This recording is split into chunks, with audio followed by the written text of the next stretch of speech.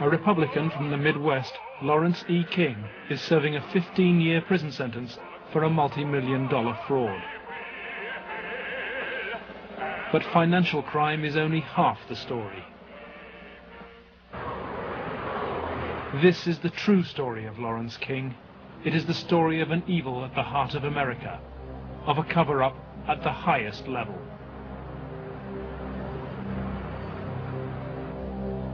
One man is attempting to uncover the full story. John DeCamp is among the most highly decorated Vietnam veterans. A former Republican state senator in Lincoln, Nebraska, he is now a lawyer fighting the legacy of Lawrence King's evil network. It's a web of intrigue that starts at our Holy of Holies, Boys Town, Nebraska, one of the most respected institutions in the United States, and spreads out like a spider web to Washington, D.C., right up to the steps of the nation's capital, the steps of the White House, involves some of the most respected and powerful and richest businessmen in this United States of America. And the centerpiece of the entire web is the use of children for sex and drug dealing and drug couriers, the compromising of politicians, the compromising of businessmen, but worst of all, the corruption of key institutions of government that have the duty and responsibility to make sure these things never happen. World-famed Boys Town is in the news again. Made famous by an Oscar-winning film, Boys Town, Nebraska is America's favorite children's charity. It was founded in 1917 by Father Edward Flanagan. The spectacle in our social life is the neglected, unwanted, and unloved boy who has become a serious problem in our society. Boys Town was started to be a home for orphans. That was after World War I. And since then, society has changed and the problems of boys have changed. And so now it's a question of taking care of homeless, abandoned, neglected, abused boys, and now girls also. With cash reserves of $500 million, Boys Town is the richest square mile in the world. It has been granted the privileges of an incorporated town, a Catholic diocese, and a school district for 500 boys and girls. 1/3 of its annual income is raised from public donations, solicited by begging letters and promotional videos. I'm Father Val Peter, the caretaker of Father Flanagan's Stream and the executive director of Boys Town. Does Boys Town really exist, people ask me? You bet it does. Located in the heartland of America, Boys Town youth have come from many backgrounds and locales. As they graduate, they shall seek new adventures and head for different places. But always, they shall carry with them the spirit of Boys Town. If you to help Boys Town, send your tax-deductible gift to Father Val Peter, Boys Town, Nebraska, 68010. Boys Town, for me, was the first thing I ever heard of when you think of institutions that you respect. Believe it or not, I was there for a while when I was a young boy. Probably worldwide, there's no institution other than Boys Town that has done so much good for so many children over such a long period of time so successfully. When an institution like that gets contaminated, purposes of abusing children instead of protecting children, then you better, if you've got any decency at all, do something about it, or at least get it cleared up. John DeCamp lays the blame for the contamination of Boys Town on the one-time leader of the National Black Republican Council, Larry King. Larry King was the fastest rising black star in the entire Republican Party of the United States during all of the 1980s. And he was also one of the most evil individuals in this country in terms of being a dealer of children, in terms of being a thief, 40 million that they documented he stole, and in terms of using and compromising and corrupting one after another politicians. The base for his network was a small people's bank in Omaha, Nebraska, the Franklin Federal Credit Union. Larry King was its general manager.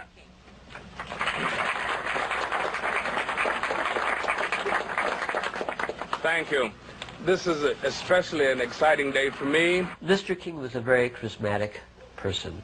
When he came to the credit union, he was brought in because the credit union was actually failing. He did everything to build the credit union. King courted the leaders of Omaha's wealthy business district. Banks, industry, and charities placed millions of dollars in King's hands. From 1979, Larry King developed close commercial ties to Boys Town, and Boys Town youngsters were sent to work for his companies. Boys Town had quite a few accounts at Franklin Credit Union. Those were considered very valuable accounts. They were handled exclusively by the bookkeeping department. But on the average of once a month or once every 2 months, we always seemed to incorporate a person from Boys Town. King used Boys Town as a source of young boys for his business and for sex and drug orgies.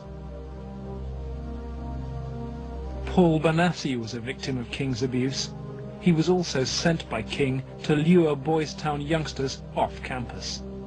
We used to just drive around and go up toward the home. That's when we used to do some of the scavenger hunts with picking up some of the kids. You know, just kind of win their confidence, become friends with them for a while. Start inviting them to the parties.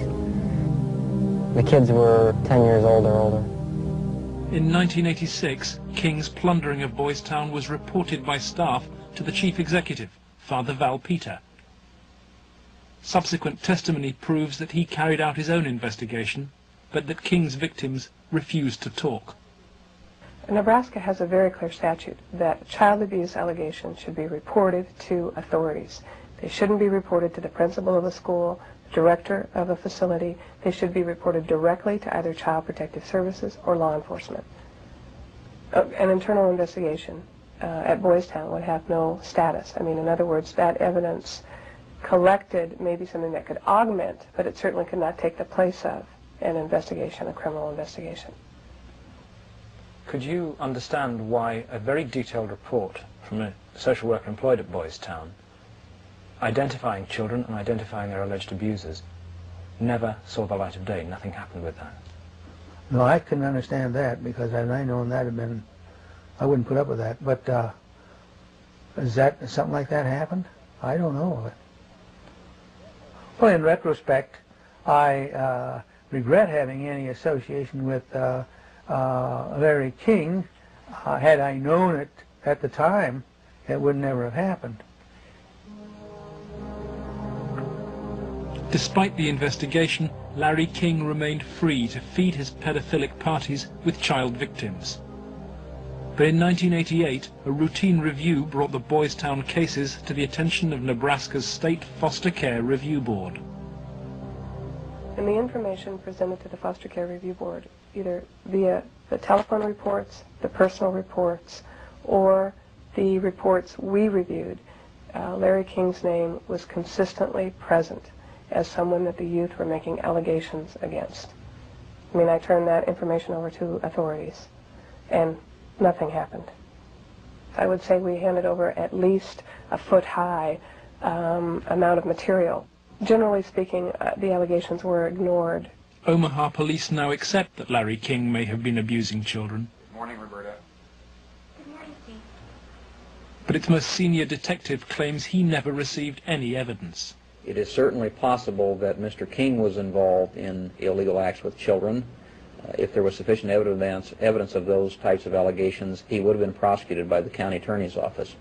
For me, it was very clear that the case was not investigated and not pursued because of the alleged perpetrators. Those perpetrators named by the children formed a ring of rich and powerful pedophiles in Omaha. Men from industry, politics, the media, even the police. Besides Larry King, ringleaders were department store billionaire Alan Baer,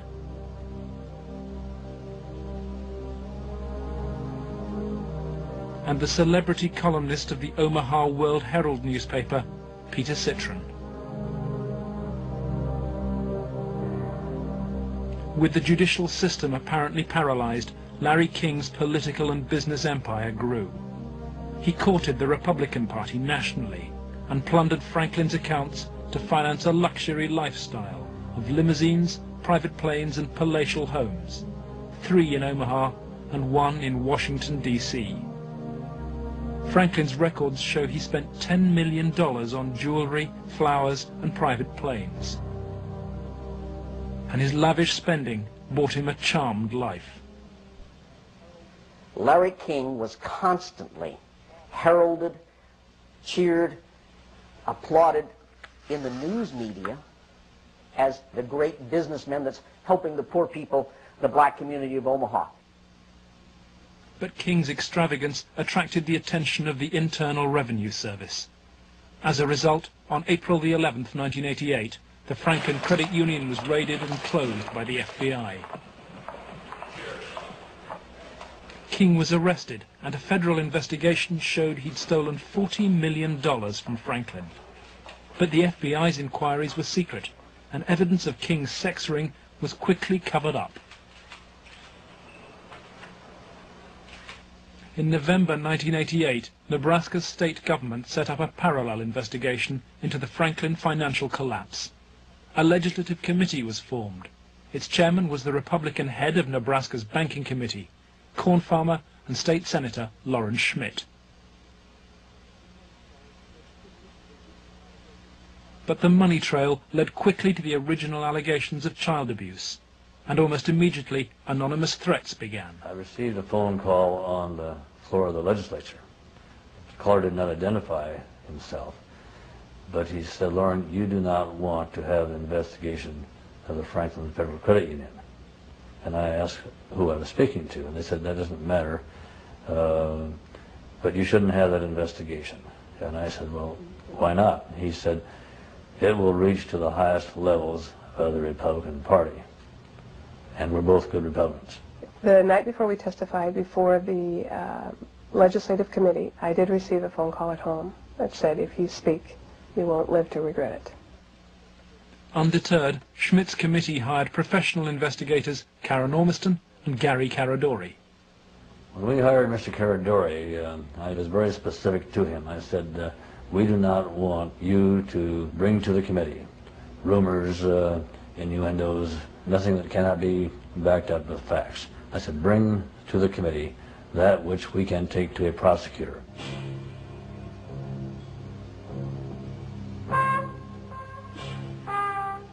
On the streets of Omaha, Gary Caradori and Karen Ormiston found new victims of King's paedophile network.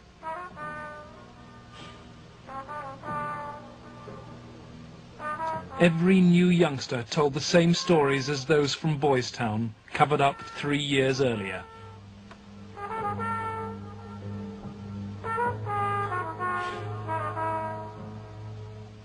They were telling us about prominent people in Omaha and elsewhere that were abusing children at parties.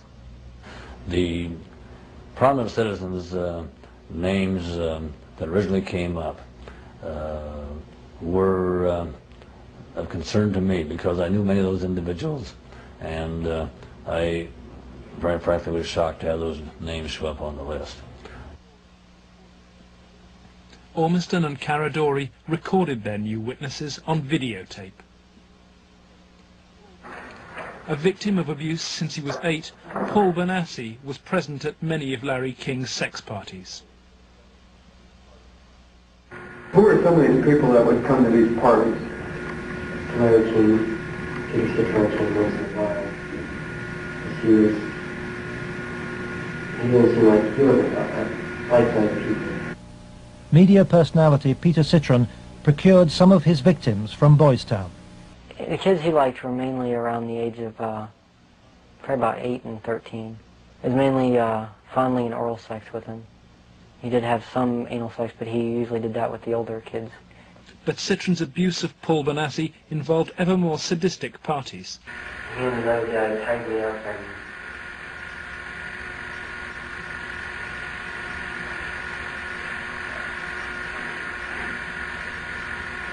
Okay. they tied me up and had some other kids perform sex on me, and they were hitting me and they burned me some cigarettes. Okay, just take a deep breath now. Whenever you were tied up, was there anybody else present other than you, Peter Citron, and Danny King? Yes. Who was that? It was Alan Bear sometimes, Larry King, Bob Marino, and then also Troy Bonner. Troy Bonner would tie you up? I was there. Troy Bonner was 17 when he was introduced to the paedophile parties by Alan Bear. He lifted me up, kind of moved me over the bed, said let's get on the bed, and put his head down, started performing oral sex on me while his penis was at my end. As they say, a 69 position. Yeah.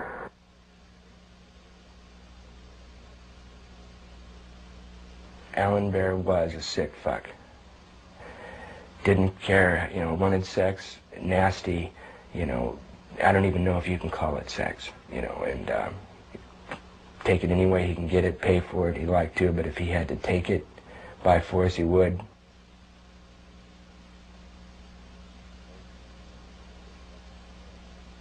Larry King was the same kind of sick fuck Alan Bear was, except Larry King was more violent, more sure of himself, you know.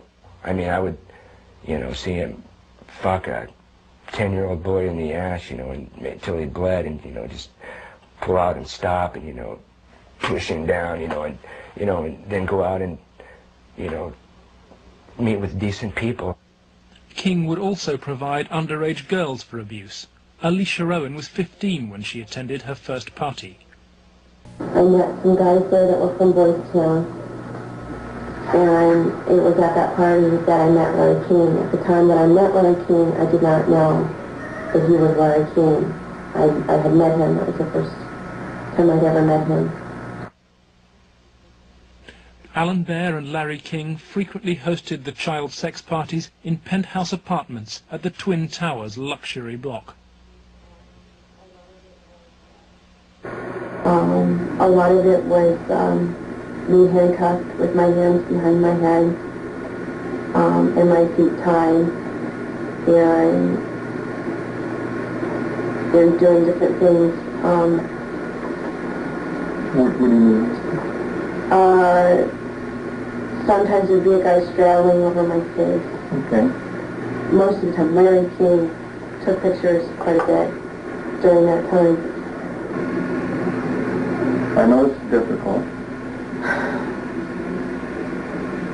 I don't know. Okay. And I think I could have said no. Okay.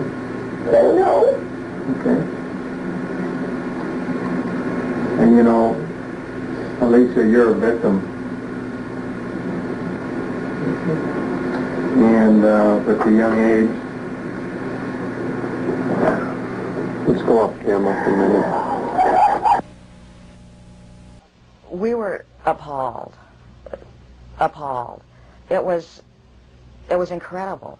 It's incredible what these kids went through, I think. I was shocked when I walked in. There was a kid, I would say about 15 years old, out in the middle of the room. One guy was standing in front of him. He was bent over, and the other guy was like reaching under him, playing with his nipples, while a guy whom Jeff told me was a police officer shoving beads up his rectum. The police officer was shoving beads up his rectum? Yes. Everything, I mean, from just, you know, touching to, you know, fruit, squash, you know, huge squash, you know, that big around, you know, stuck into you, into your ass, you know.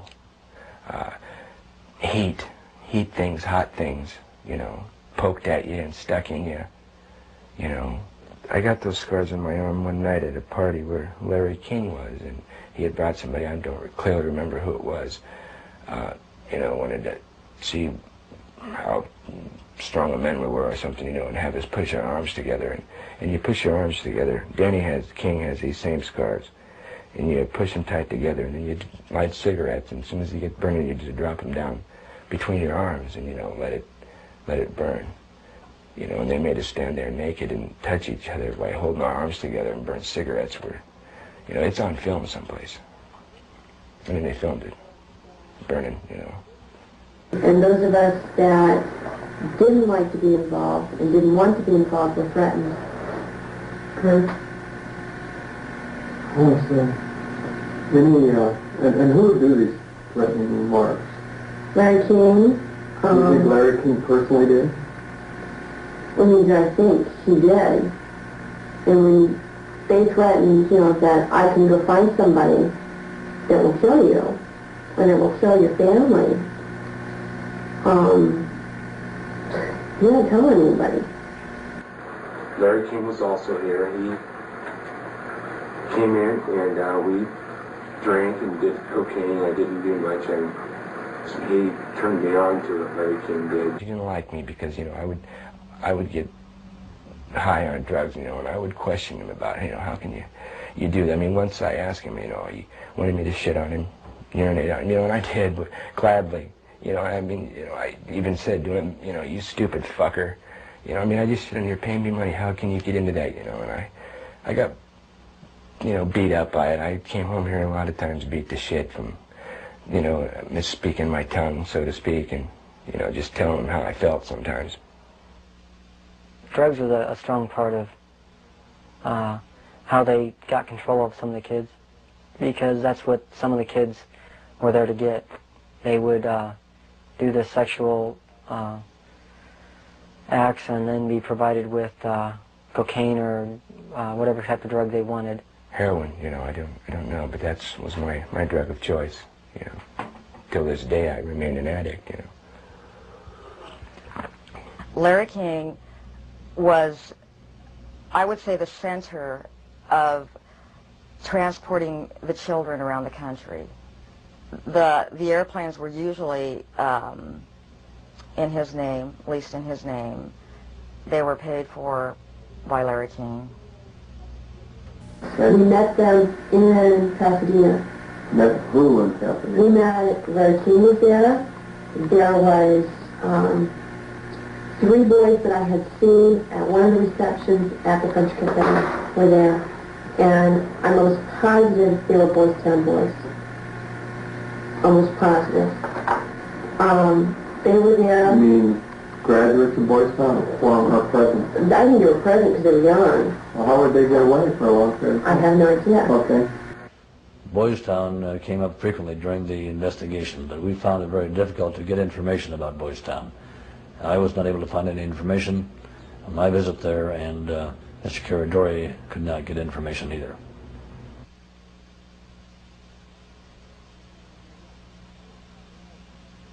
"4 years on, Boys Town remains unwilling to discuss its involvement with Larry King. We asked for an interview with Chief Executive Father Val Peter, but Boys Town's public affairs officer refused. I would have to give you a flat no. I'm just going to tell you at this point that we will not participate with you. We have no interest in talking to you folks. It's something that we don't even care to delve into.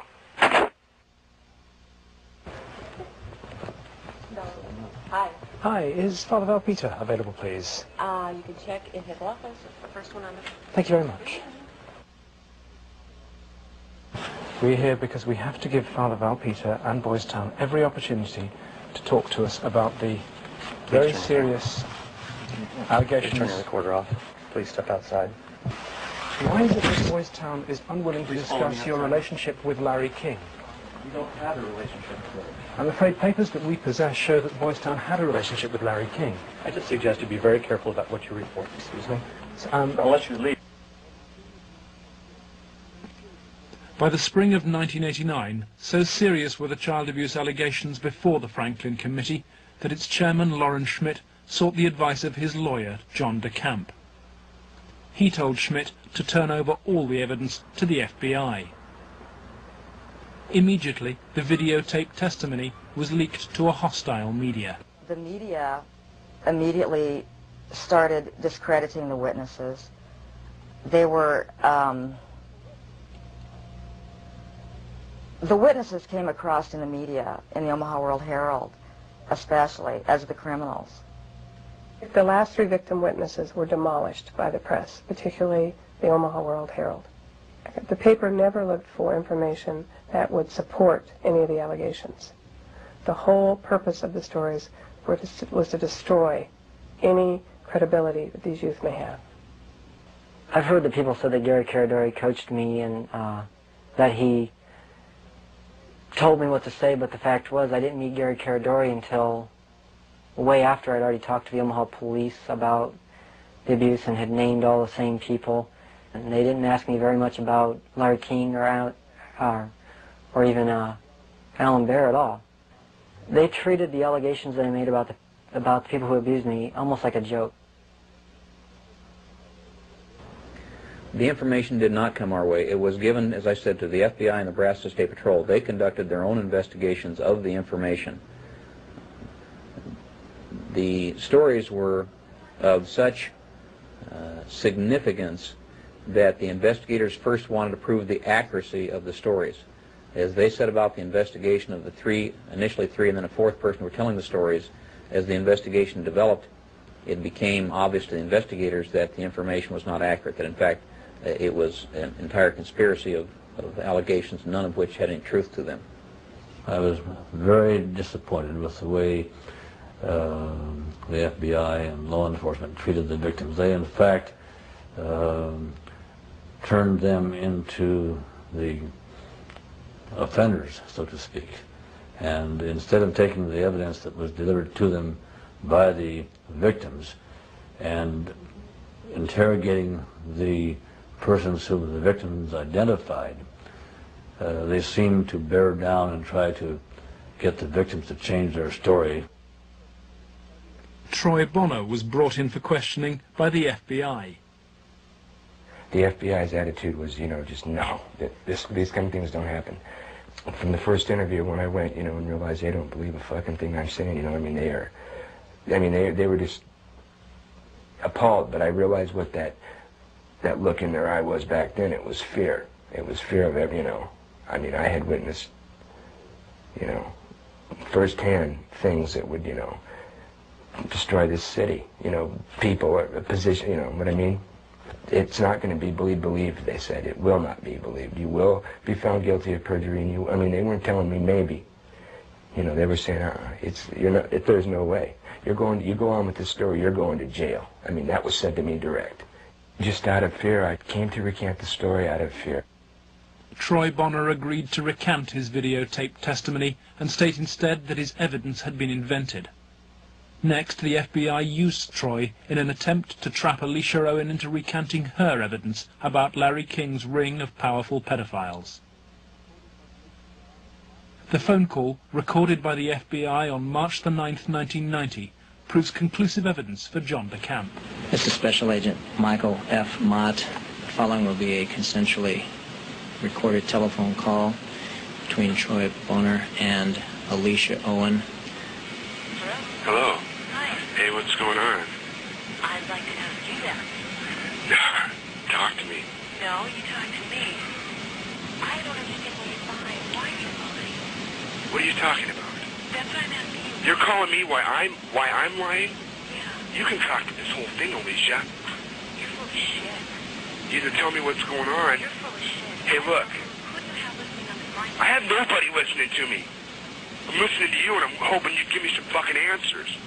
I'll be honest with you. I don't know what kind of game you're playing. I'm not trying to play a game. And I don't know who you have listening to this phone call. You're being stupid, Alicia. I'm not going to go to jail for you. And that's what's going to happen. Why don't you go to jail? Jail for telling the truth? No, jail for lying. What have you lied about? I haven't lied. Okay, but why are... Listen, shut up. Listen to me. You're not out here being talked to them every day. The pressure's kind of hard. You literally have to have bricks for brains to take on the FBI in this country. And that's exactly what you'd have to do this properly. They now, in my opinion, in my investigation, are the architects of the cover-up. We asked the FBI for an interview about its investigation of the Franklin scandal. Larry Holmquist with the FBI here. We feel it would be inappropriate for us to comment. We work this with the Omaha Police Department, and we just don't feel it would be appropriate for us to make comments.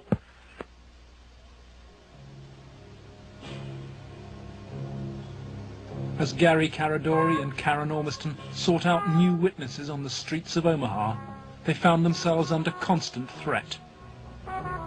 Gary was threatened several times. His vehicles were tampered with. I would think whoever tampered with them, it was a scare tactic because it was so obvious that they were being tampered with. Gary there was one piece of evidence I know he got that he even said he got one step ahead of him this time. He told us about this book. It was like addresses, telephone numbers, names. He said if they knew he had it, they'd kill him. On July the 11th, 1990, Gary Caradori and his 8-year-old son, AJ, were flying home from Chicago. They had watched the All-Stars baseball game, and Caradori had been pursuing new leads. Investigators from the National Transportation Safety Board are in Harold Cameron's cornfield trying to determine what caused this private plane to crash, killing its 2 occupants.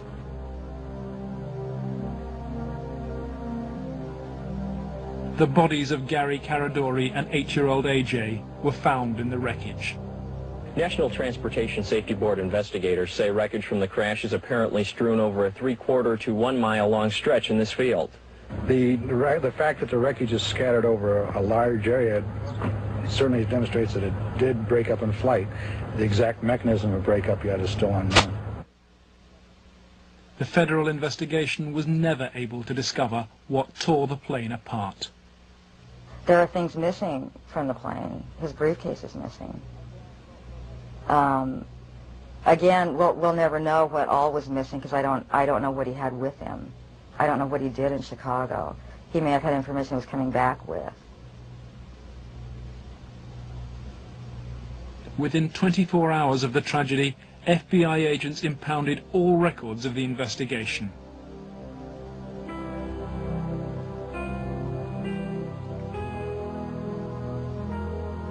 Gary's widow, Sandy, is still unable to come to terms with her loss. As a mother, I don't want to ever think that somebody murdered my child, let alone my husband. But I think if you'd ever talk to any parent, be it mother or father, that's ever lost a child, I mean, the worst thing that you can think of is that somebody would want to murder a child. I really feel that somebody killed my brother. And inside me, I know that somebody killed my brother. If somebody could help us out somewhere, somebody knows something. And may God help those who did that to him and his family.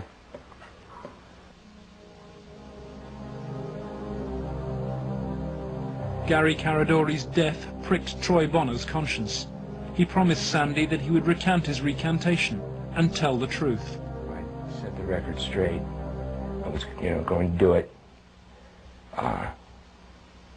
and would, the truth would come out, and somebody would be held accountable for his death.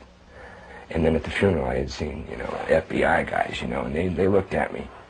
I was supposed to meet Senator Labetz and Schmidt for lunch after the funeral. And, that's when I decided, I told my mom, we're not going to do the lunch. We're going to hightail it out of Lincoln now. The effect of Gary's crash on the investigation, I think, in effect, put an end to anybody else coming forward with sensitive information like this. That's when I was finished, because I figured out if they murdered Gary and his son, there was nothing that would stop him. There was no piece of paper, there was nothing we could come up with that was going to get anything done. Under pressure from the FBI, Troy Bonner agreed to tell a Douglas County grand jury investigating Larry King that he and Alicia Owen had concocted the entire child abuse story on payment of a $500 bond. Troy Bonner was to be the star witness against Alicia Owen, but he grew uneasy about maintaining what he claims were the lies fed to him by the FBI. But when his brother Sean died in an inexplicable gun accident, Troy and his family were convinced they'd been sent a warning message. You know, and they killed him just flat outright, somehow, professionally, made something happen, you know, to shut me up. The purpose of Sean's death, to instill fear, and it worked.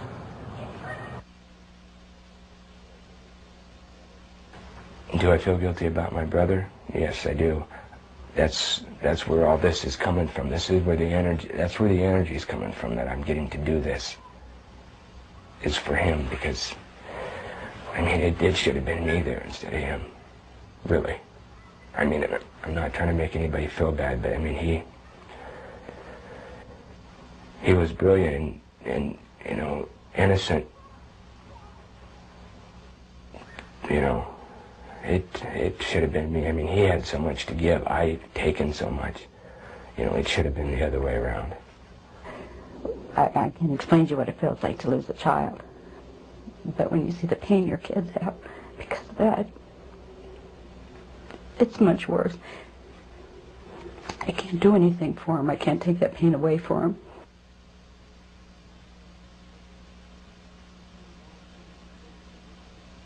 Lauren Schmidt's legislative committee issued a report denouncing the grand jury. 2 months later, it was disbanded, leaving Schmidt a broken man. The message was not lost on most politicians in Nebraska. I think the message that was delivered was, if any legislative committee ever tries to conduct a thorough investigation again, the same thing will happen.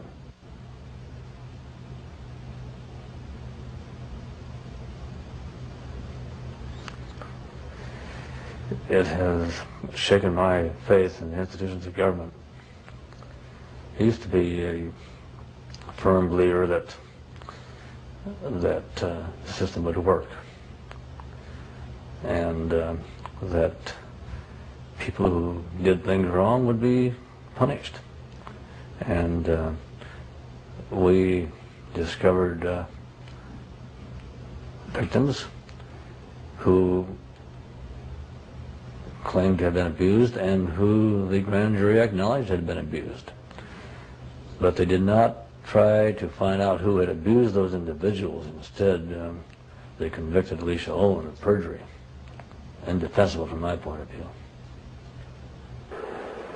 In July 1991, Alicia Owen was convicted of perjury. Her sentence was between 9 and 25 years. I can't find a case in the history of this country where some kid got sentenced to 25 or 30 years in prison for something like this.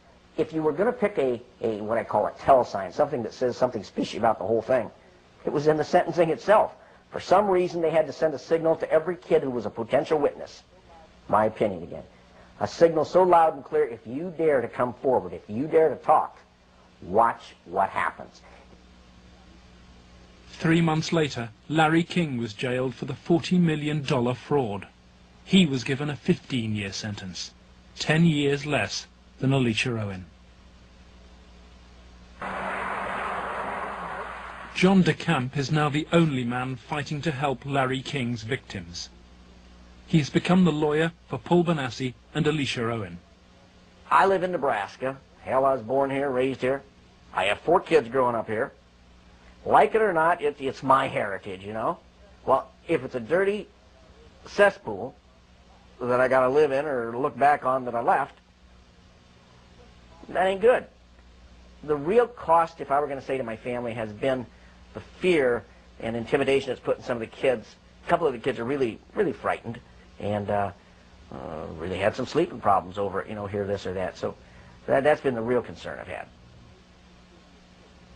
In the face of mysterious threats, John has turned for advice to his friend and one-time boss, former head of the CIA, Bill Colby. Old Bill Colby told me better than anything. The one thing that the bad people can't afford is publicity, and knocking you off right now or doing something obvious to one of your kids would bring them more trouble than it's worth.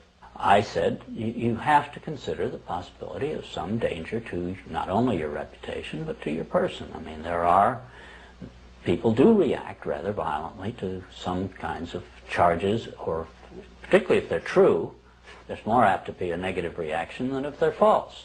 If they're false charges, then they can be reacted to in a normal way, by a libel suit or whatever. But if there's truth in it, there can be a danger in that situation. We've seen that happen in other cases.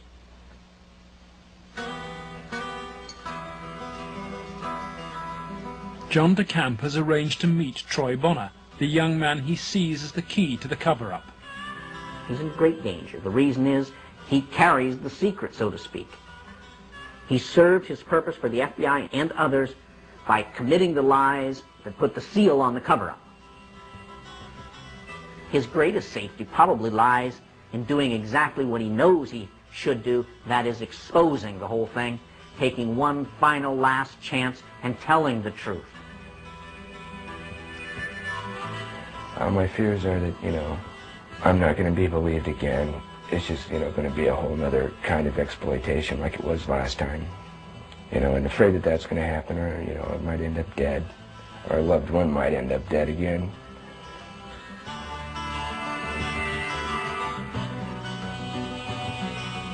I want this to go forward and have something done so that all those other kids who a lot worse, more worse things have happened to can come forward and see that action can be taken.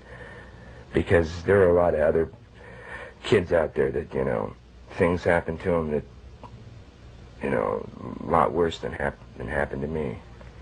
You have to, if you want to protect yourself and your life and your family's life, both now and particularly in the future, is to use the institutions of government that have been set up to protect you and make them work. That means you go into federal court, you go after the people that have done this cover-up, and you expose it so there's no longer any percentage on their part in eliminating you because the secret's out.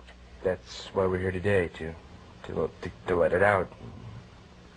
I have no doubt that he's now telling the truth, number one, and number two, that he originally told the truth.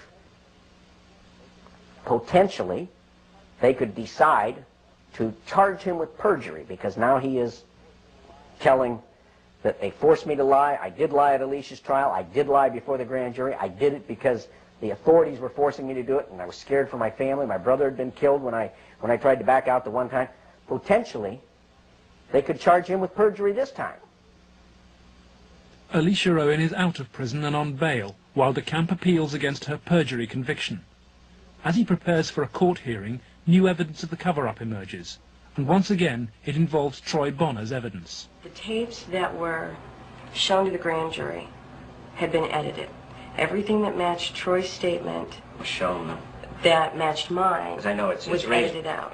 And I think maybe one of the things we want to do is show the judge specifically where these, little 5-minute segments of, look, this tape says this, and then show him it isn't in this tape, and this is the tape the grand jury saw. I'm going to attempt to get these tapes, and we'll see what happens next. But to obtain the evidence, DeCamp must approach some of the very officials he believes were involved in the cover-up, the county attorney's office which ran the grand jury. In the good old Alicia Owen case, 127-194, I'm trying to get the evidence, the tapes and the transcripts of Troy and Danny, Troy Bonner. It might be downstairs. We'll get that up here once. Yeah. I think there's 2 tapes. There should be, as I understand, and the transcript of them.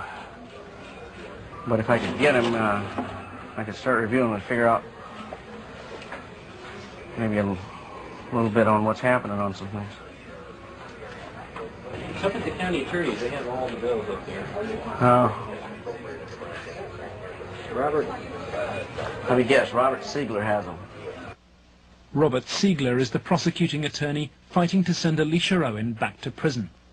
After lengthy negotiations, DeCamp emerges with the tapes the grand jury never saw.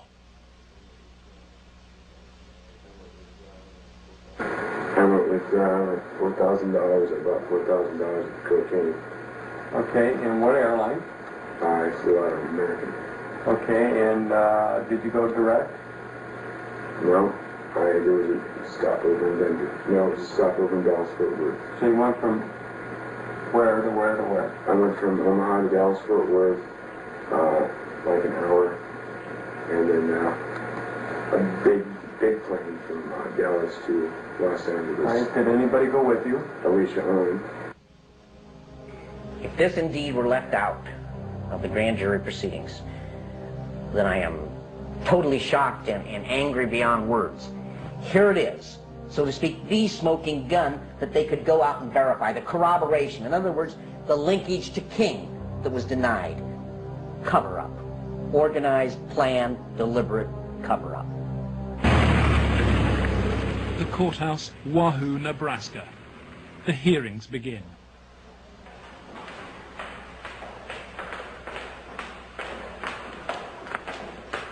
Alicia Owen is ready to testify.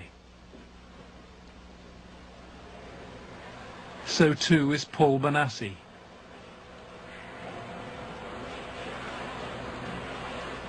But there is no sign of Troy Bonner.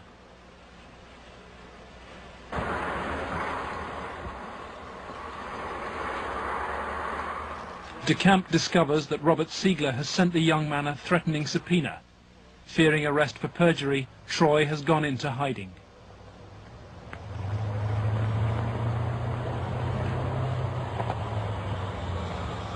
Let's try and subpoena him with those guys. Is Troy okay? Yeah, he's okay.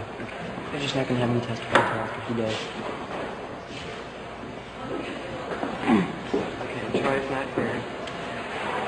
Where's Alicia? No. She's been there? In court, DeCamp successfully pleads for another adjournment. The county attorney's office begins to search for Troy Bonner, but Robert Siegler won't say why. Ask you whether you're about to charge Troy Bonner with perjury. Oh, no, Why no comment, Mr. Siegler? You're a public official, aren't you? Mr. Siegler, is it true you are about to charge Troy Bonner with perjury? No comment. Mr. Siegler, if you do not charge Troy Bonner with perjury, does that mean you accept what he's saying is true? No comment. Why are you trying to have Troy Bonner summoned to this hearing, Mr. Siegler? No comment. Why no comment, Mr. Siegler? No comment.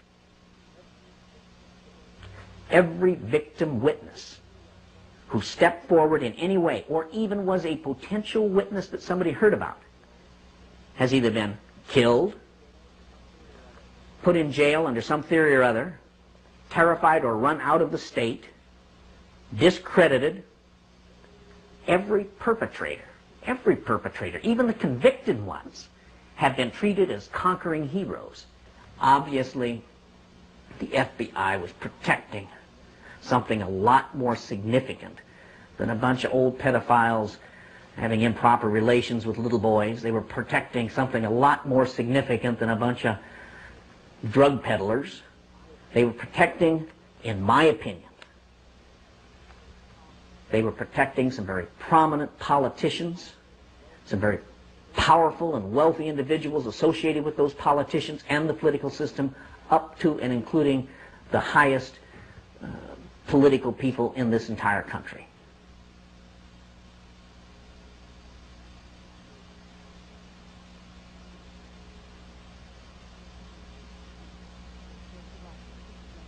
In search of answers, John DeCamp goes to Washington to investigate Larry King's powerful connections in the nation's capital. Paul Bonacci has come too. Larry King threw child sex parties at his $5,000 a month Washington house. Paul Bonacci was one of the victims.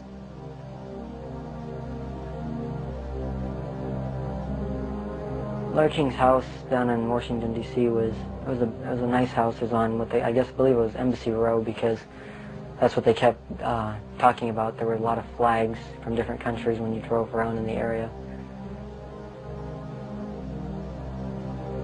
So tell me, Paul, how often did you come here? I was about 14, about 1981, and at first it was about 3 or 4 times the first year. After that, it was about once a month after 81. And who brought you here? Larry King brought me here. And this is the actual house where you... Yes. And what, you were used for sex there? Yes. Some of the parties, when they started off, were straight political type parties with no sex. And then when some of the men had left, some of the politicians had left, the ones that had planned on engaging in some type of sexual activity, that would come after the party. Some of the kids would be held downstairs in some of the rooms where if they acted up or if they started freaking out because of the drugs that they were on, they'd put them in a room that they couldn't get out of, and they'd lock them in. Were there drugs at these parties? Yes. What kind of drugs?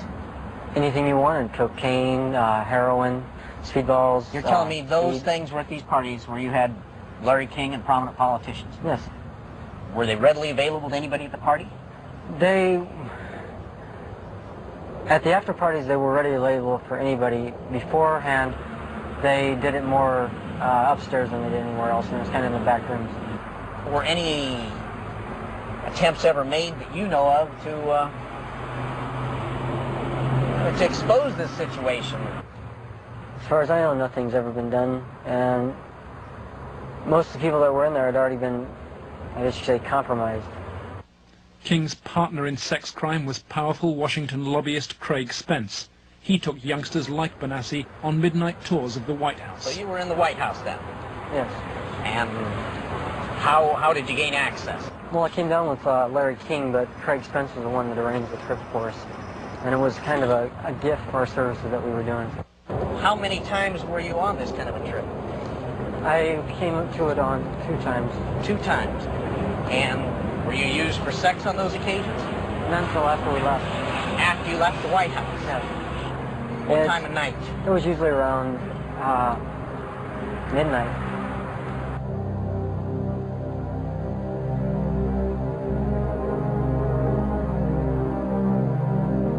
For me, it was just kind of weird being in the White House at that time of the night, and getting to go into places that the guy was telling us that nobody gets to go to. I mean, I seen rooms in there that I'd never even heard about.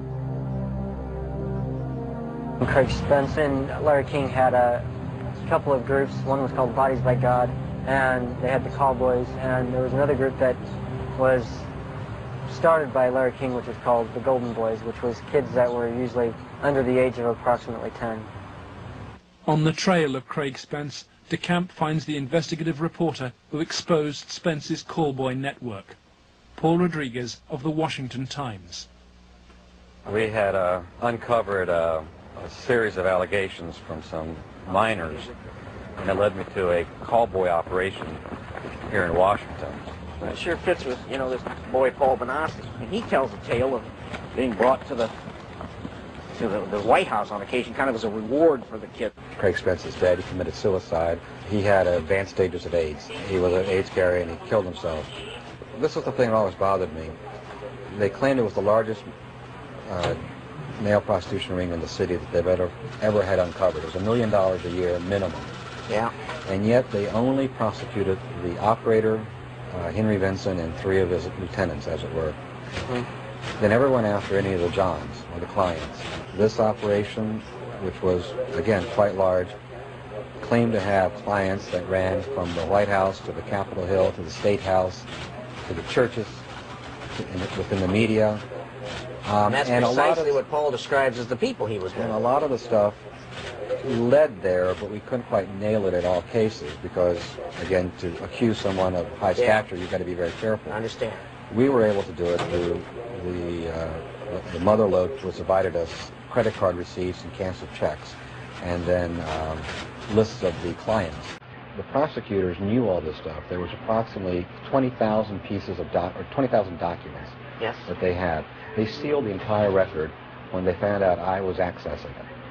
They required consent agreements from all the lawyers, all the clients, all the relatives of all the clients, all the hookers, including the clients themselves. Which means you can never gain access. They sealed them by court order.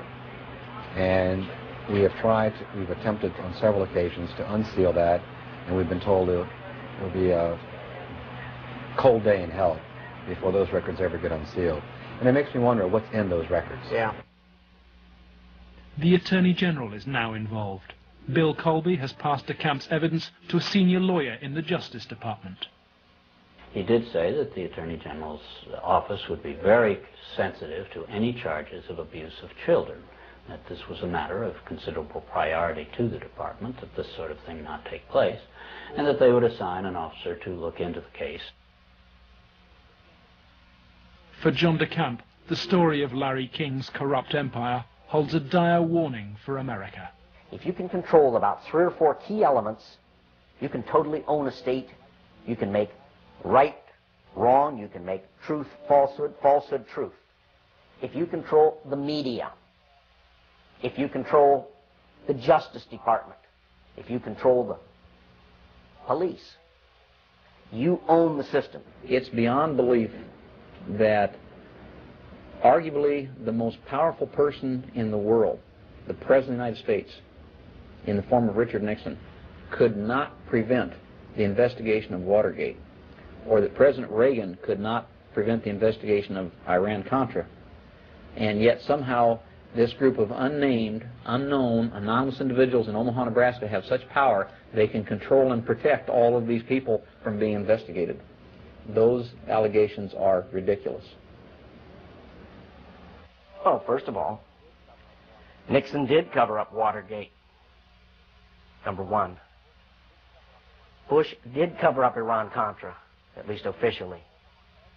And Omaha has successfully covered up this situation. In each case, it was the press that exposed the problem. It wasn't institutions of government. They had been corrupted. They had been compromised. They were the ones doing the cover-up.